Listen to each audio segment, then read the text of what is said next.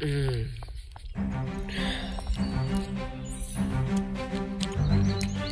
Mm.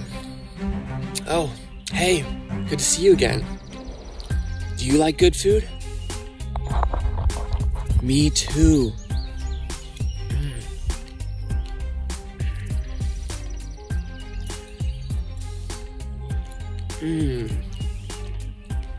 So good. What was that?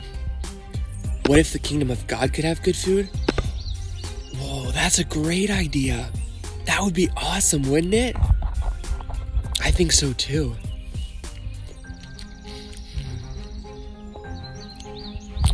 Whoa, sorry about that. You're not supposed to eat the camera too. So guys, we've been looking at promises of hope that God gave the people of Israel and through Israel to the rest of the world. That would include us. And today we're going to look at the promise God gave of a real feast that he is going to prepare, but not just your normal feast. This is literally the best foods and the finest of wines. So for those of us who like good food, this is pretty exciting and I can't wait to share it with you. So let's go.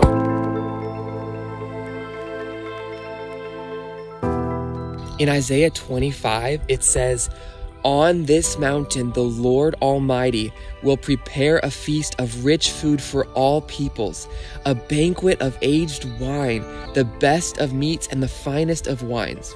So there's three things I want to point out. First, he says, on this mountain, the Lord will make a feast. What mountain is this?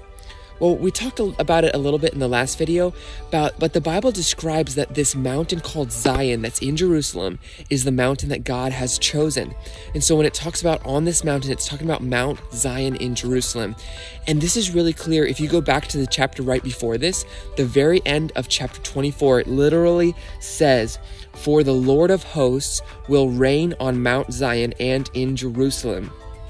So this mountain is the mountain of the Lord, Mount Zion, that's in Jerusalem.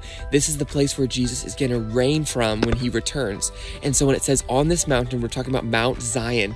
But next it says, on this mountain, the Lord Almighty will prepare a feast. Did you catch that? The Lord Almighty is the one preparing the feast. Can you imagine a feast in the kingdom of God, but the one who prepares the feast is literally God himself? And we see something similar to this in Luke 12. "It will be good for those servants whose master finds them watching when he comes. Truly, I tell you, he will dress himself to serve, will have them recline at the table, and will come and wait on them." What on earth? This is a crazy picture of the humility of Jesus. It says that he will dress himself to serve. He's actually going to serve and wait on his servants at this coming feast.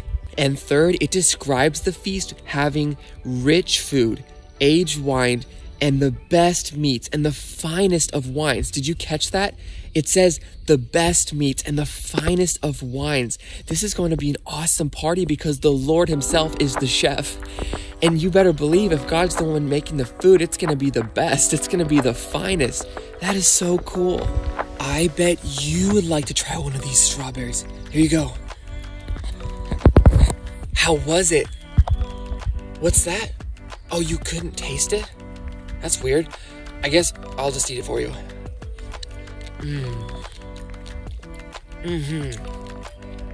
Wow. Now this is good. But could you imagine if the Lord made a feast? That food would be really good. Yeah, I'll eat this one for you too. But when is this feast going to happen? I think the answer is pretty simple. It's going to come. It's going to be in the kingdom of God. Look what it says in Luke 13. "There will be weeping and gnashing of teeth when you see Abraham, Isaac, Jacob, and all the prophets in the kingdom of God. But you yourselves are thrown out. People will come from east and west, north and south, and will recline at the table in the kingdom of God. And indeed, some who are last will be first, and some who are first will be last." So did you catch that? It says Abraham, Isaac, Jacob, and the prophets are in the kingdom of God, and people will come from east, west, north, and south to recline at the table. So it's the feast in the kingdom of God. And it also says, Luke 22, "For I tell you that I will not drink of the fruit of the vine from now on until the kingdom of God comes." Later on in that chapter, it says, I bestow on you a kingdom, just as my Father has bestowed one on me, so that you may eat and drink at my table in my kingdom. So this feast is going to happen when the kingdom of God comes. It'll be on Mount Zion where Jesus is ruling from, and it's going to be the best meats and the finest wines. You might be like, oh no, I don't drink wine.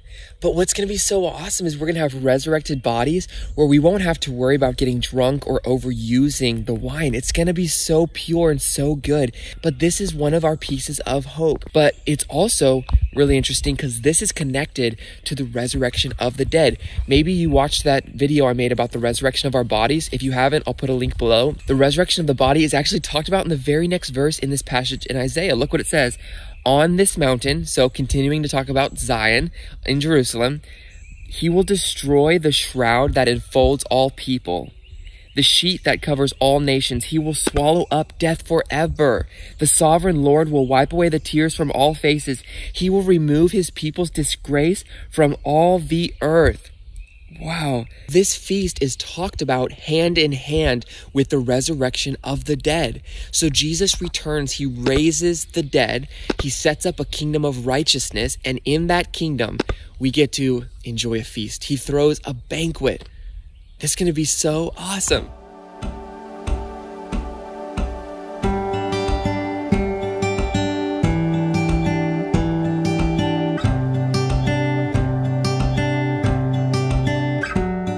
You may have noticed that as we've been talking about the hope of Israel, we've actually just been talking a lot about a coming kingdom. That's because the hope, the Jewish hope, is the hope of a restored kingdom of Israel.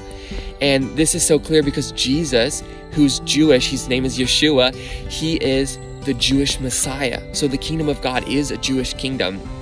And so I really hope in the next few videos, we can start to talk more about the kingdom of God and ask the Lord to bring us some clarity about it.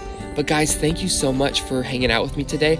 I'm so thankful for you guys and just how you're following along on this journey. God bless you guys, and I'll see you in the next video.